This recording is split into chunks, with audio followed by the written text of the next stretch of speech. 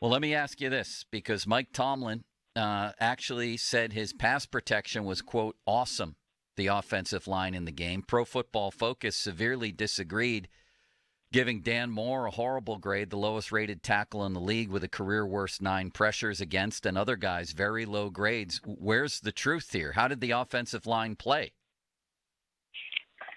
Well, I mean, they had 6 straight 3-and-outs. So, I mean, they weren't on the offense. They weren't on the field long enough to ever sustain any offense. But, you know, when your quarterback gets sacked 5 times and he's hit 9 times and he's chased like he was chased and didn't trust his protection at a certain point, you know, the grading systems out there, they do what they do. I don't, you know, but, you know, I would say that Mike should not have been happy with the overall performance. They couldn't run the ball, and the quarterback wasn't good, but it wasn't just because, you know, he missed throws. He missed throws, but I don't think he felt like he had much time to really even try to get the ball down the field. You know, we were shocked, Brian, by how he played Pickett. Everybody thinks the jump from year 1 to year 2, and I get it. It's one game. But that was the worst he's looked since he took over 4th game last year. Your thoughts on how he played? I thought he was, you know, look, they averaged less than 4 yards a play. I mean, you can't get a whole lot worse than that in this league, and that falls on the quarterback. They weren't good on 3rd downs. You know, like I said, 6 straight 3-and-outs. You know, you're not on the field to even get into the game plan. You know, but you have to complete the 3rd down throws. You can't throw it behind receivers and miss guys open in the middle of the field. I mean, you connect, especially when you get a clean pocket. And I thought there were 3 or 4 throws that were completions where he just has to do his job. You just have to hit a moving target, and you got to put it in the right spot. And, you know, he missed Deontay Johnson in the middle of the field. He missed Freiermuth for a 1st down. I mean, I could just go through the throws that he just flat out missed. And I think that's just, you could say, okay, week 1 maybe, but, you know, that's not a good sign when you're just missing throws, especially when you see the guy on the other side didn't miss a single throw. You know, like, you can't help but sort of compare and contrast when you look at 2 basically kids that, you know, that were rookies a year ago and played about the same amount of, you know, plays, same amount of games. I mean, one guy made every throw possible and every read possible. The other guy was missing basic throws. Baldy, when you look at the Steelers' offense in totality here, 36 games under Matt Canada, and they're the only team in the league over those 36 games that has not eclipsed the 400-yard mark even once. In those 36 games, they've scored more than 20 points in regulation, I think only 7 times. So they haven't in all the other games. Do the Steelers have a decision to make here? Should they already have made a decision on Matt Canada? Is this guy, do you believe, a competent NFL coordinator? Well, I mean, I wanted to really see what I thought was going to be an improved roster for Matt. You know, like, I mean, you got Ben at the end of his career. You got a rookie. You know, you had a stopgap quarterback in Trubisky.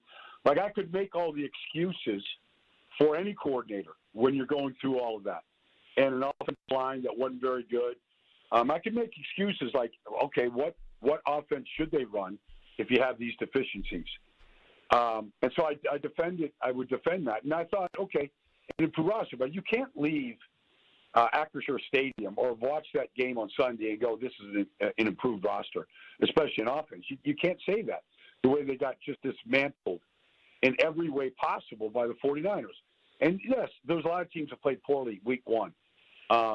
You know, we saw who they all were. But who cares about the other teams? This is the team that's supposed to be an improved roster, and it should be a better offense. And they didn't show any signs of it on Sunday. So, look, he's under the microscope. And if things don't improve Monday night against Cleveland, then you got to put him on the hot seat. You just do. It's just the way it works. Like, somebody's got to be a fall guy when things aren't working. And things weren't working week 1. Brian, you mentioned the Browns. Obviously, we saw what they did to the Bengals. They come in here as favorites, I think, for the first time since you and I were very much younger men. I think it's back in the early 90s. Are the Browns for real from what you saw in them, or is that just a one game too? Well, I mean, Jim Schwartz I like Jim. He's the new defense coordinator. He's won a Super Bowl with the Eagles. Like, he is very confident about what he's doing. But the thing that jumped out at me in watching that game was, like, I turn on the Browns film over any time in the last 3 years, and all I would see is breakdowns. You just see one breakdown after another, and I didn't see that. And that's coaching. That's a good sign. But then I saw a defensive line that just whipped, the Cincinnati Bengals up front. I mean, it wasn't just Myles Garrett. Zadarius Smith, Dalvin Tomlinson, Okoronkwo. Like, they're a lot better up front.